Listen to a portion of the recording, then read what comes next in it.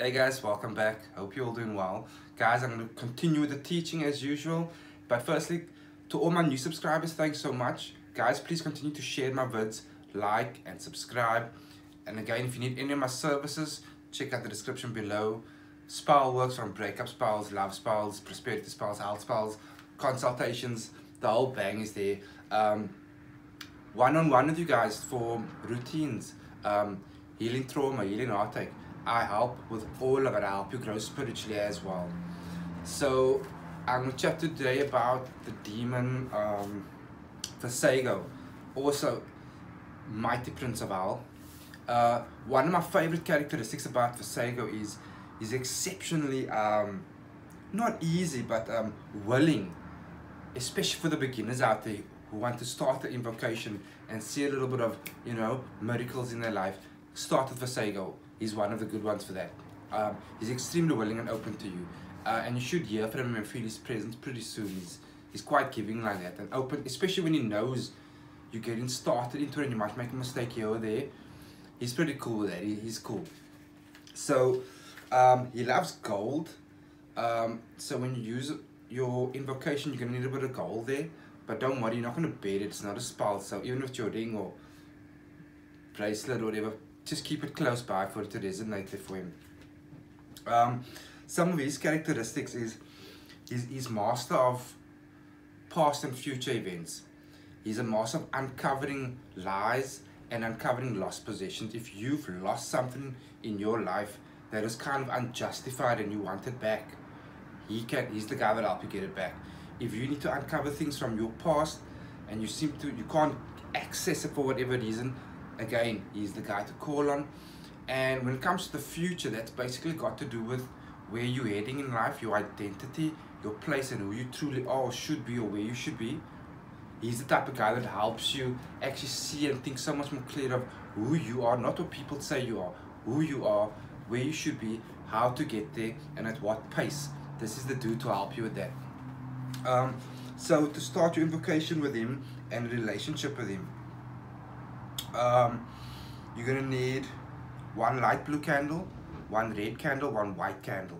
Each candle will be inscribed with his name. Remember, with all invocations, it's a minimum of 3 days. If you want to, you can spread it a bit longer, but minimum 3 days. You want that frequency potent there for at least 3 days, guys, you know. You're gonna need a sigil, Vassago, hand drawn. I've said it before, it doesn't have to be the neatest, as long as it's hand drawn and accurate. So you're going to get it in your mind's eye, the actual sigil.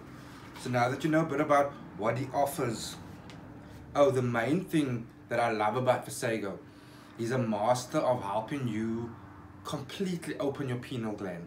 So if you're like me and you're truly into your growth spiritually, seeing more, knowing more, just being better at everything, into meditation, the best version of yourself, this is the dude you want a relationship with. So you do your part, right? Your breathing techniques, your chanting, your yogas, whatever workout routines you want to do, and you want to access your pineal gland and you truly want to open it up. He comes and just opens it up for you as long as you're doing your part. You have his sigil, you have his 3 candles. I'd like to get with that as well some also cedar wood incense. And yeah, that's it. 3 candles, cedarwood incense, and some gold jewelry.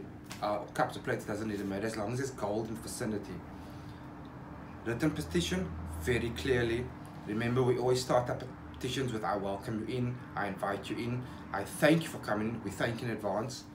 And then you place in there what it is you need help with or assistance with. Hand on sigil, lighting the candles. I start sometimes looking into that flame depending on what I'm feeling. You will know. I look into the candle, I'll visualize his sigil. I will start my incantation, which for Vassago goes like this: Vassago achtu jaden et rinish, Vassago tutasa, Vassago. So you started off with the incantation, you call out the invitation over and over and over, you repeat it, you close your eyes, you start to visualize his sigil, Visualize it coming up into you. I personally like to send it into that flame. It helps me to visualize. I will send his sigil, his signature in there, and I will send it up and I'll call him in and I'm thanking him as he's coming in. All the meanwhile, you need to see this. You need to walk away from incantation of a time. The more you do it, like I say, the stronger your mind gets at it. And it becomes to the point where you do an invocation, you feel their presence, and you'll soon start to see their help without feeling that worn out. But it's worth it at the end, guys. So, I hope it was insightful. Again, please share, guys. Till next time. Cheers.